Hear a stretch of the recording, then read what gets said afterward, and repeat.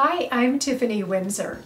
Have you noticed that everything floral is very fashionable these days? Let's take a pair of girls' canvas shoes and an old t-shirt and have some floral fashion fun. For this project, I am using my Aleene's peel and stick tape. This is going to make this project glue together very quickly. It's no-sew, permanent, and washable. The first step is to cut your fabric into strips. You can use t-shirts, you can use cotton quilting fabric, you can use cheesecloth. Start with a white fabric, preferably 100% cotton, and cut it into strips. The next step is to cut those strips into squares. And the last step is to run those squares through your die cutting machine. I have a very small flower pattern, and you're going to cut lots and lots of flowers.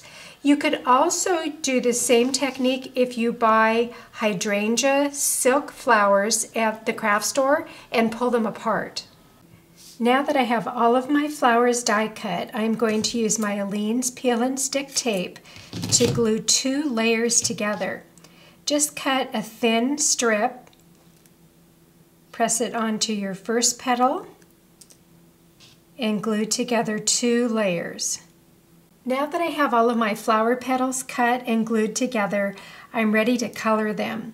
You can use a tie-dye effect, you can use a fabric spray to just spray your color right onto your flowers. I want an ombre effect, so I'm going to overlap colors for the different rows. Color all of your petals. I wanted to show you that I put a piece of white fabric down before I started spraying, so now I have a really cool piece of fabric to use on another craft project.